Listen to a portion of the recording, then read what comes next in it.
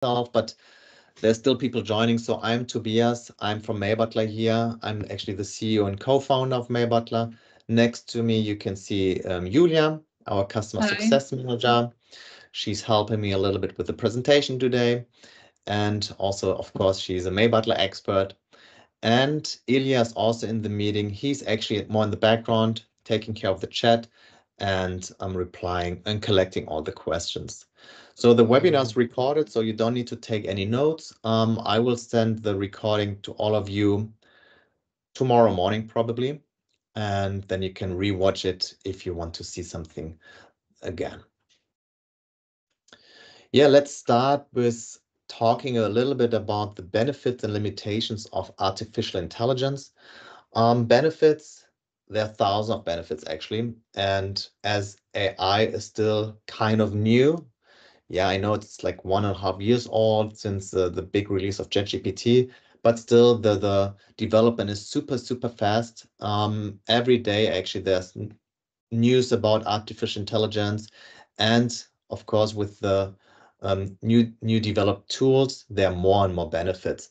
But in general, you can say AI helps you to increase your efficiency by saving you a lot of time, improve your accuracy, and in the end, saving you a lot of money because you spend less time on repetitive tasks, for example. On this slide, I would like to focus actually more about the limitations of AI. Yes, especially when it comes to using AI in communication, because AI has sometimes problem to understand the little nuances of communication, especially when it comes to irony or sarcasm. Sometimes AI doesn't understand it correctly, so the answer is also not correct. Also, there's a lack of creativity and emotion, so AI can't come up with something completely new. It always needs to, it only can come up with something it already knows. So that's also when you ask something the AI, it can't come up with a complete creative new answer.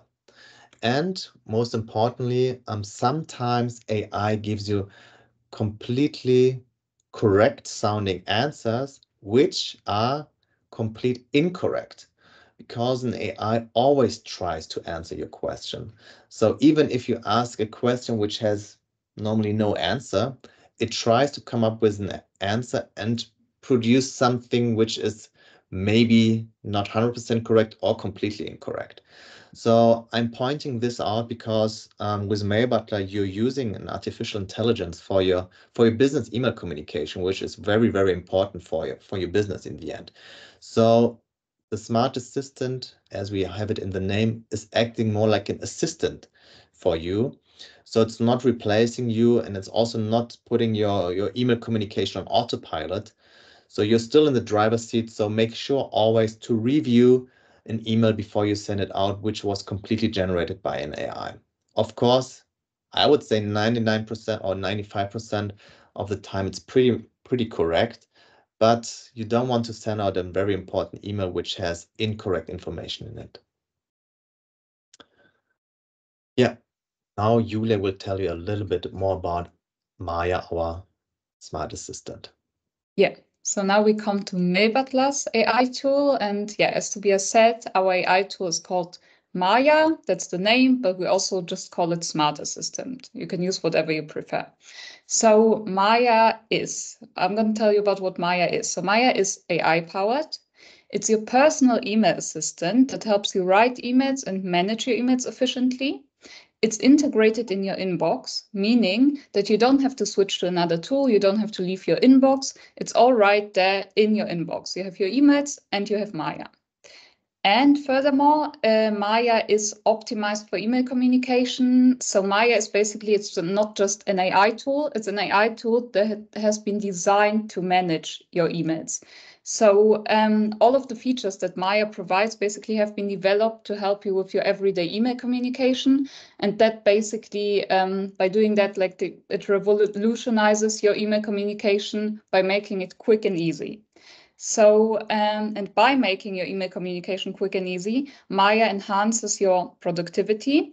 So by helping you write emails and manage your emails, Maya basically does all the hard work for you, so you can totally focus on what really matters, which is your business. Yeah. So then in the next slide, so while Mailbutler has been offering, as probably a lot of you know, we've been offering our AI tool for quite some time now, but we're always, as with every feature, we're always striving to improve things. We're always striving to make our features better. So in the last months, our developers have put really hard work into making our Maya even better. And they have developed a new amazing feature for Maya, which is the tuning feature. And that's what this demo is going to be about. So this is a feature that has been actually requested a lot by our users. So we're proud to finally have developed it.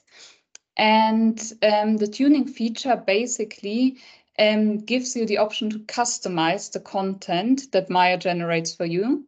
So here's how, like Tobias said, he's going to present the tuning feature in detail in a short moment, but just to give you a rough idea. So the tuning feature works this way. So you use Maya, for example, as you can see in this screenshot, to generate a reply. And then you just click the tuning button, and then you're presented with a list of tuning options. So for example, you can adjust the format, the length, the style, the tone, the language of the email. And that way you basically adjust the AI generated content to your needs and make sure that the emails that Maya writes always fit into your context. That's roughly how it works. And then the next slide is the demo, and I'll give it over to Tobias again. Thanks a lot, Julia. So let's have a quick look at Maya in action. I'm closing the presentation now, and you should all see my screen now. As you can see, I'm using Apple Mail for my business emails. I have a test account, which we are checking today. And of course, Mailbutler is already installed.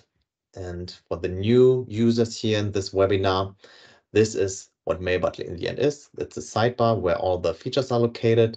And when you close the sidebar, you see this little icon up here, which opens and closes the sidebar. As I said before, I'm using Apple Mail.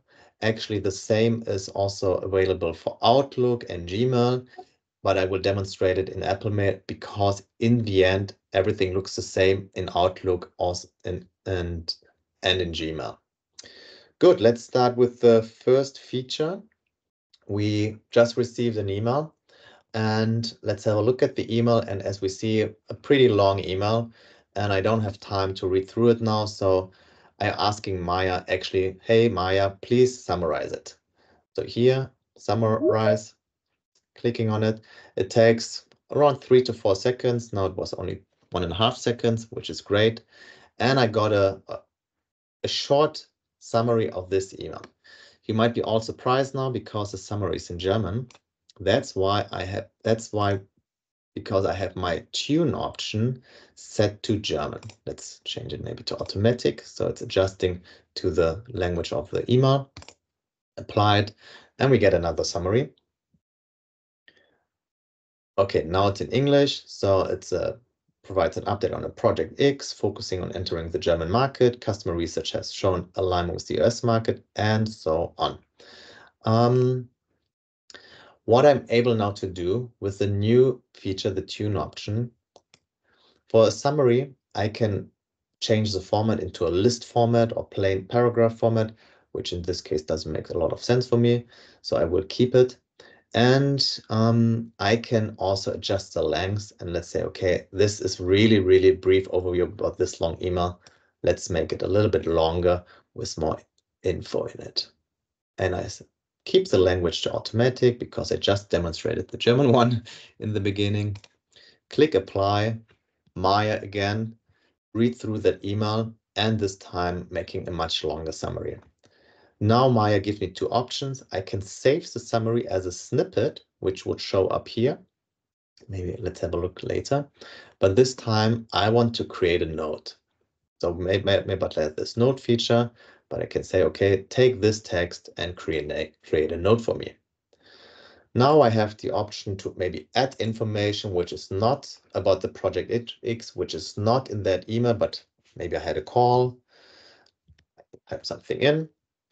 Then, of course, I can share it with someone in my team, so they also have this info, or I can add a tag. These are the normal notes features we have. But maybe let's quickly do it one more time. Please create another summary. And this time we will save it as a snippet. Save summary. Clicking on it, and now at the top here in the header of the sidebar, which includes like the recipient name, the subject line, now I even have a brief summary of this email, which indicates that it was generated by Maya with this little icon, which is a Maya icon. That's already about the summary feature. Let's have a look at the response feature. So I received an email from Rogelio, and he's asking if we should meet again for another meeting, if Thursday at 11 sounds good for me, and he's asking me to send some notes beforehand, before the meeting. And now I have the option to reply positively or to reply negatively. So in the end, these are three functions. Reply positively, as the name says, I would say, okay, yes, works for me. Reply negatively, I would probably say, no, this date and time doesn't work for me. If it's not really about a meeting, then the reply feature, then Maya tries to guess what the reply is. But in this case, I say, okay, Thursday at 11 works great. So I'm replying positively. Here again, and everything is live, so nothing is prepared for this. So I never know what kind of outcome it will be, because an AI never gives you this. Even if I do the same thing again, the reply would be completely different. So the reply is, thanks for reaching out. I also enjoyed our first meeting. I'm glad to hear that you think we are making good progress. Thursday works for me because I replied positively. I will make sure to send over the notes and I made beforehand to help with our discussions. Looking forward to finalizing the details and moving forward. Actually, to be honest, I think I would send it right away this way, but today we want to demonstrate a little bit the power of Maya. So of course we are opening the tune option. And this time we say, okay, maybe keep it long. For me, maybe it was a little bit too casual. Let's do like a very formal one. And the tone should be also neutral. And hit apply.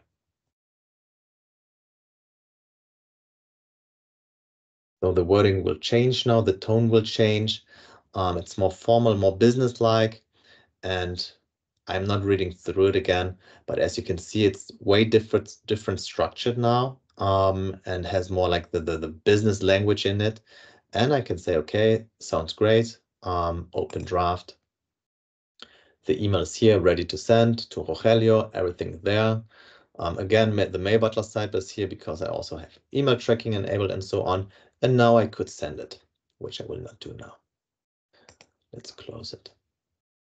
That's about the response feature. Then we also have the compose feature. Let's assume, okay, we want to send or to write a complete new email. So I opened a new message.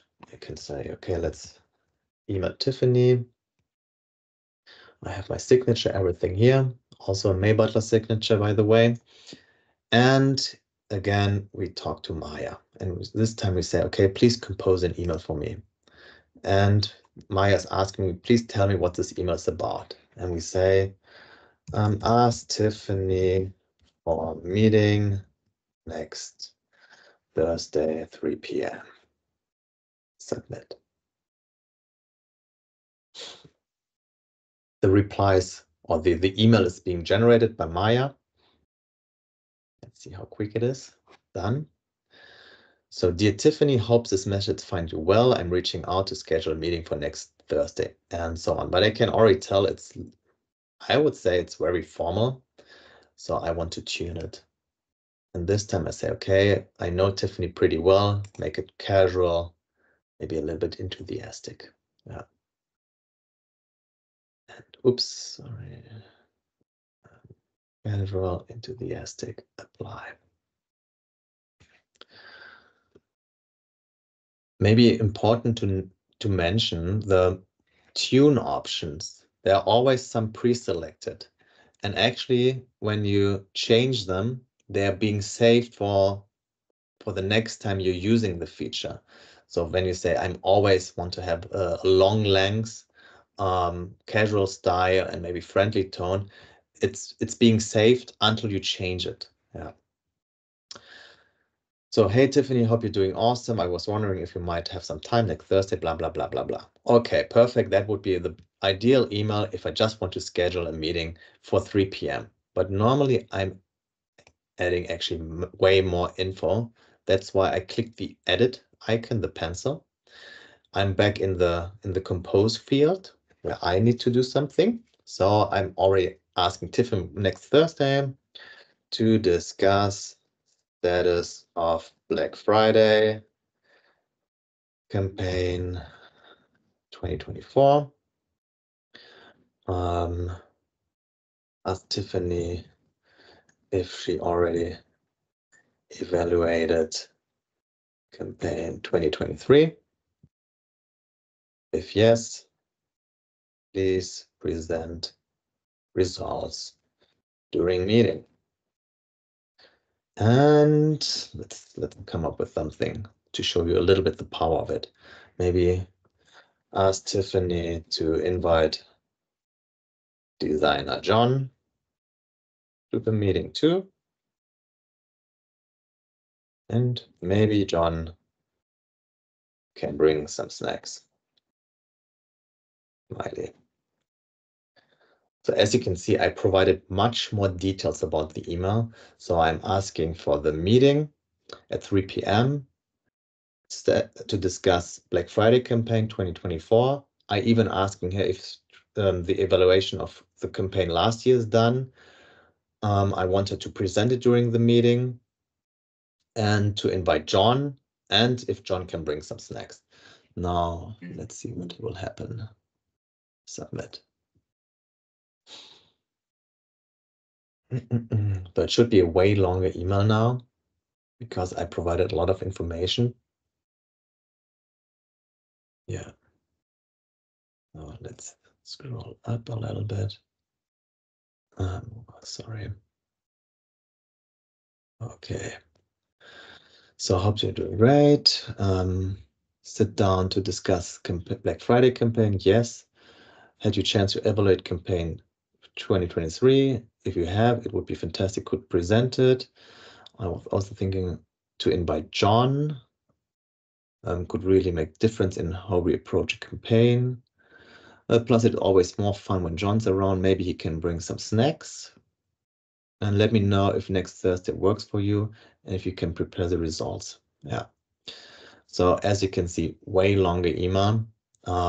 It's including all the details. It's actually exactly what I was expecting. So it would be perfect for me. But if you say, okay, I don't like, maybe it's too casual, let's do it more formal and neutral again. And maybe this is very long, maybe medium length. Apply.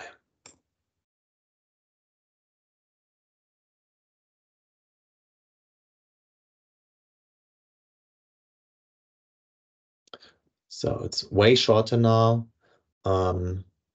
It's more formal and same as always. Okay, I'm good to go. I like it. Use it.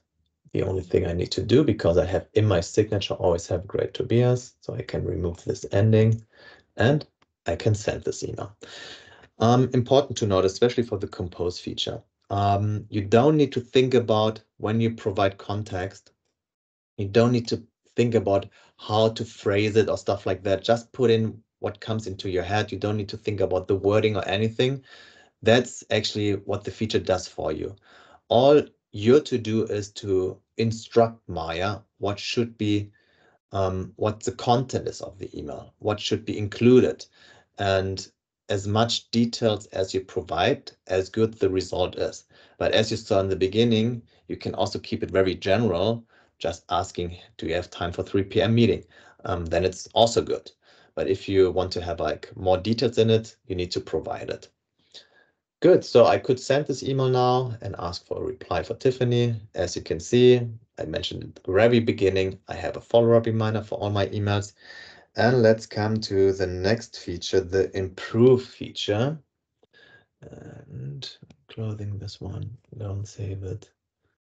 Draft. Sorry. I think I have it somewhere. Yeah.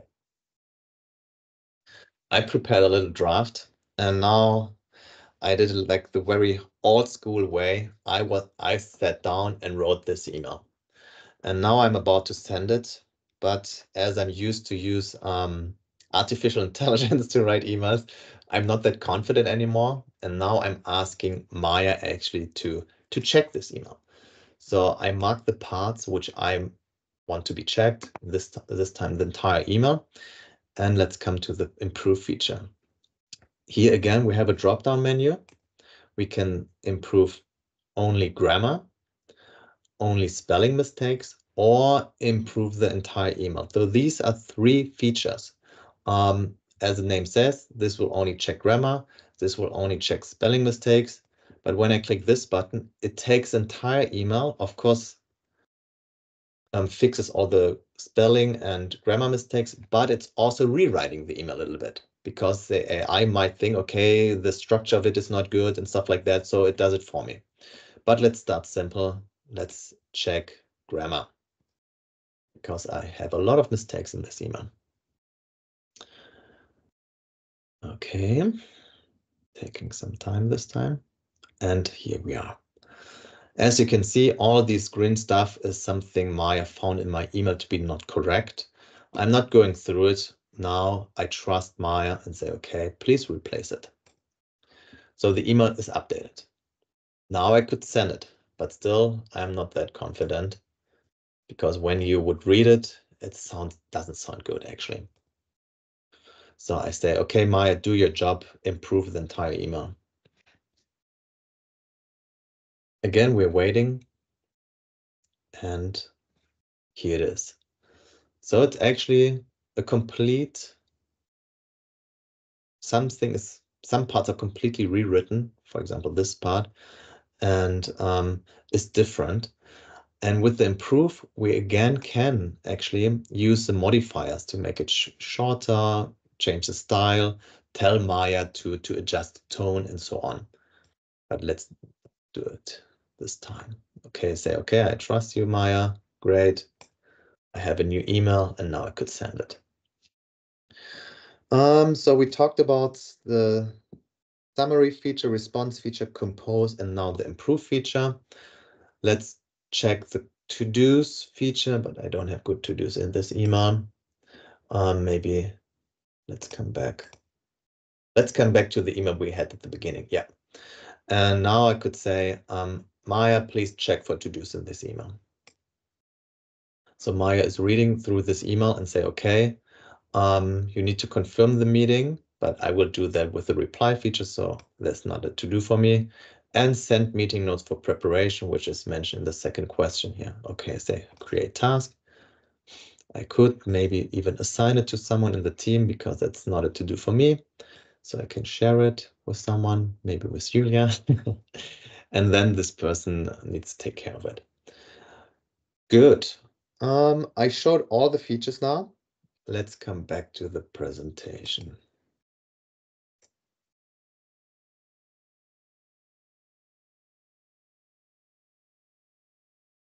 Good. Yeah. So so after this demo of Maya and the tuning button, we'd like to give you some tips which we think we really recommend applying when you're using Maya.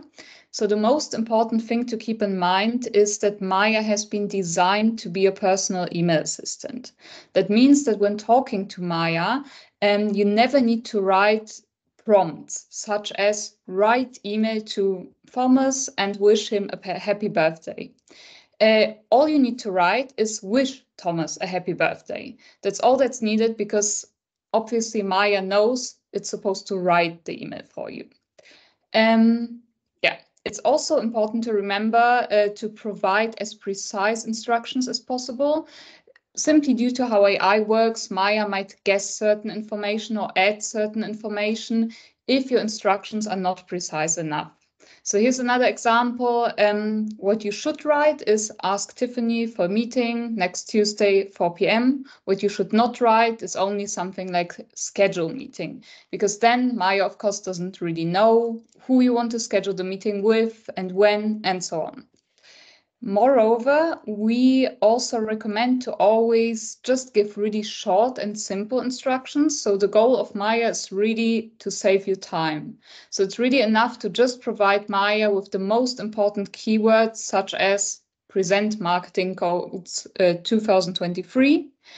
Don't need to write a whole sentence such as, could you please present the last year's marketing goals for 2023? That's way too long. Maya only needs the most important keywords. And then, as you saw in the demo, Maya will compose a whole email for you, which is basically ready to send. Yeah. So in the next slide, this is already our last slide before the Q&A. But while this is the last point, it's a very important point. So at Mailbutler, privacy has always been our top priority with everything that we develop. So naturally, Maya has also been developed with privacy in focus. What makes our AI tool so special is that Maya never accesses all of your emails. Maya does never scan your inbox and read through all of your emails. Maya only accesses those emails which you are actively using Maya for. So only that one email where I click on Maya, where I click, for example, the reply feature, Maya only reads that email. It doesn't read any other emails. So that basically means that you yourself have full control over which emails and which information you want to send to Maya. And if you have an email which you'd rather keep private with private information, just don't use Maya for that email. Maya will never read, access, or store that email.